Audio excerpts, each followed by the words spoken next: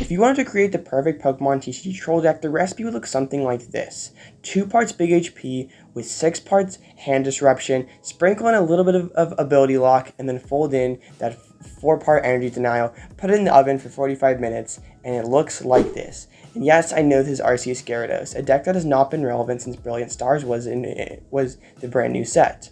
So I thought that this deck was not relevant anymore too, until I decided that, hey, this deck might have some potential, and I built it and took it to a recent late night event and placed 19th place. And what I like about this deck is it just has a ton of HP, and there's so many different annoying options it can go with, and there's nothing really more fun in the Pokemon trading card game, in my opinion, than making it so your opponent can't really do anything. So it all starts with Arceus that sets the table with its Trinity Nova attack and Starbirth. It's amazing consistency. So then we Trinity Nova to accelerate water energies to our Gyarados, which has 2 very cool attacks. Hyper Beam that does 120 and then discard an energy for opponent's active Pokemon. And then Max Tyrant, which is 240, just vanilla for water colorless. So one of my favorite combos with this deck is to use Max Tyrant to hit a V-Star Pokemon like Lugia or Giratina for 240. And if we have a Panic Mask on that Gyarados, then their V-Star Pokemon just cannot attack. So very cool combo there. And the reason why Hyper Beam is just so broken right now is that Arceus mirror matches are playing very thin lines of each of their basic energies. Like the Arceus Dural and Umbreon deck may be playing like 4 Metals, 4 Darks, and like 2 or 3 Fightings. So, and if they're spreading their energies across multiple attackers, we can really punish them by using Hyper Beam and Crushing Hammer to make it so they really can't do anything. So I feel like this deck actually is a very underrated matchup spread. So that's really what I want to go over in today's video, is why this deck is very underrated in my opinion. And I don't think my list is nearly perfect yet.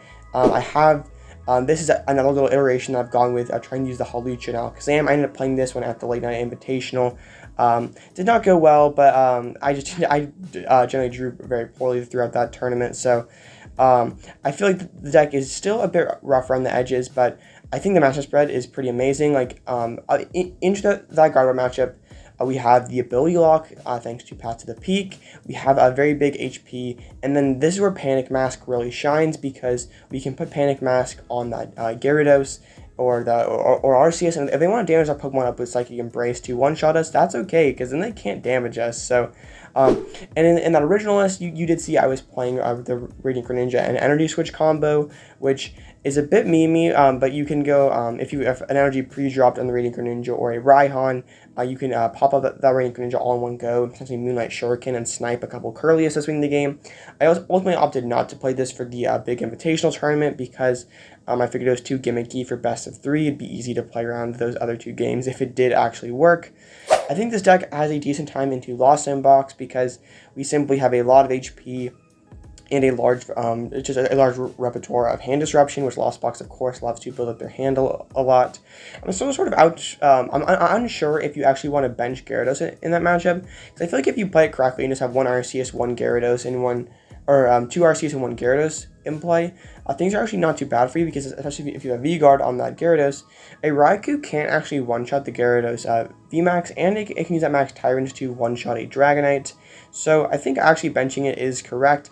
I did drop a game to this in the Invitational because I just totally bricked out. It was very disappointing, but I think you're just generally pretty okay into Lost Box. You sort of are banking on your hand disruption doing something, which obviously isn't the most reassuring thing, but also Crushing Hammer can be pretty cool, because it can force them to use multiple Mirage Gates just to attack with the same attacker multiple times.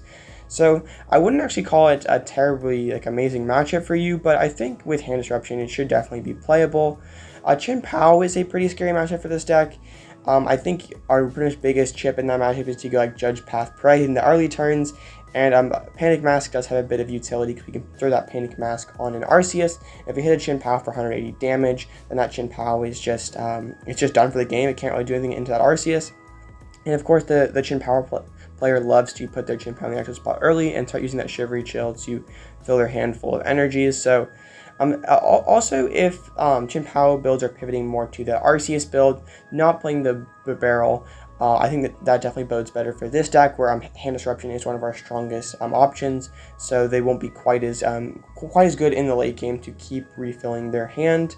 And as I mentioned a bit earlier, I feel like this deck's biggest appeal is it's just the most favorite Arceus deck into the mirror match. with Crushing Hammers, it pretty much can neutralize even if they go first and get that energy drop, because most of the time in those Arceus mirrors, pretty much whoever goes first usually wins because they get the first energy drop, they get the first evolve, they get the first knockout, and it's usually pretty hard for the other player to win.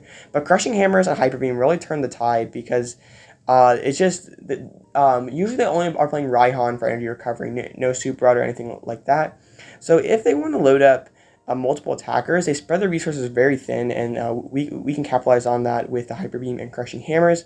I actually think it's probably not correct for them to bench the Duraludon in the Arctoral Umbreon matchup, just because there's two different unique energies that they have to be careful of, and between fighting and metal with Crushing Hammer and Hyper Beam, we put a lot of pressure on their energies, so they're really it's really hard for them to get multiple pulverizations off with one single Duraludon. Mew and Lugia are a bit more sketchy matchups. In my original list, you saw I was playing Spiritomb, but Mew is only about 5% of the meta right now, so I figured I'd rather cut it for a more consistent card. I opted to go with the Radiant Alakazam and Hawlucha because I wanted to have a better time into Lost Zone Giratina, and also it'd be a bit, it'd be even better in Mirror Match, not that we really need it. So Mew is definitely a very sus matchup. I do think Energy Denial can make it so pulling off a huge Meloetta knockout is unreasonable. We still have a lot of HP. We have Path and Hand Disruption, so I don't think it's super terrible. If the Mew player does win the coin flip or can get turned to Meloetta pressure, things can definitely be tough. So Spiritomb is probably be in and out of the list. We're still working on things, but Lugia generally feels like pretty much a coin flip because the Lugia player goes first. Things it's very. It can be very hard to keep up with them, especially if they pop off, get both Archeops down, get the turn 2 Summoning Stars, are able to get through Path to the Peak. Spiritomb can be useful to slow them down, maybe make it so they can't use Luminous Sign. I've actually had some success running them low on energies, because we can Panic Mask to pin Pokemon with energies on them that can't attack. We have Hyper Beam and Crushing Hammer, and Single Strike Tyranitar is one of their strongest attackers in that matchup. He can one-shot Arceus, put big damage pressure on Gyarados, but if they're using that Single Strike Crush attack, they're milling their own cards and sometimes milling their own energies, their own urns. So I actually did win a game yesterday just by running my opponent out of energies, which was pretty hilarious. But I don't think Lugia is a good matchup. I don't think it's a bad matchup. It's sort of just if we can go first, if we can drop a path, if we can disrupt their hand, just make life very difficult for the Lugia player, I think we will prevail. But sometimes Lugia just draws everything and there's not much you can do about it. And I think finally the last matchup I want to touch on, I guess I will briefly touch on Giratina. You play it pretty similarly to Lost Zone Box, just spam Hand Disruption early. Energy Denial can be quite nice because they're generally playing less energy recovery than just your classic Lost Zone builds, so Crushing Hammer and Hyper Beam can be very annoying for them. And if you're struggling with Giratina, I think the Alakazam Hawlucha combo definitely could be beneficial. I think the matchup is probably one of, if you're playing the original list, it's probably one of your worst matchups. You sort of like to put in the Spiritomb for the favorable Mew, but then you sort of sack the Giratina matchup and it's sort of just hand disruption and pray, which is always an option Arceus decks have had. It does work pretty well in best of 1 sometimes, but in best of 3, it's not a very dependable strategy. So then finally Urshifu, and this matchup is very intricate. If you can, getting a V-Guard on Arceus is pretty clutch because then they're only hitting for 270 with Gale Thrust, and then if we could pick it up with a Cheren, then we can deny some prizes that way. But I think the correct play is actually to attack with the Gyarados V and not evolve it, because Get Angry is just such a threat for them. They're not going to be one-shotting that Gyarados, and they have no way to do so, but if you can get a Choice Belt on a Gyarados V, Heavy Storm still doing respectable damage, and if they use one Gale Thrust and hit you for 150, you can just instantly respond back with a one-hit knockout with Get Angry. And if your opponent tries to play around it, just using their Double Gunners and the Radiant Alakazam just to ping up your Gyarados before closing it out with a Rapid Flow or a Gale Thrust, then you can evolve it, go for Hyper Beam. Hand Disruption is pretty good, especially if you can knock out their Octillery in the early game. Hand Disruption is quite valuable. It can definitely slow them down quite a bit. I did lose this matchup in the Invitational. It was a very close game. It pretty much just came down to whether my opponent hit their outs off an Iono, in which they did. But it's just such a skill-intensive matchup, so I do quite enjoy it. But I feel like out of all the matchups I touched in this video, they're definitely all winnable.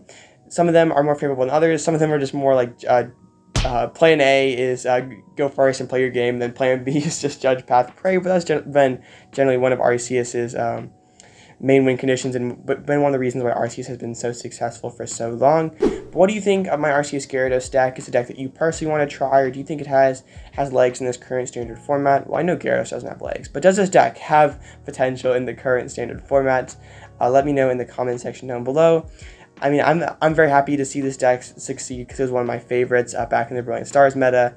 I'm going to keep working on it because I think it still has a little work to be done. If there are any changes you have in mind, of course, let me know. And if you got this kind of content, please like this video, subscribe to my channel. I really appreciate it. It goes a long way for the algorithm. So thank you guys watching through all the way to the end, me ramble about one of my favorite decks. But I love you guys. I appreciate all your support, and I'll catch you in the next one.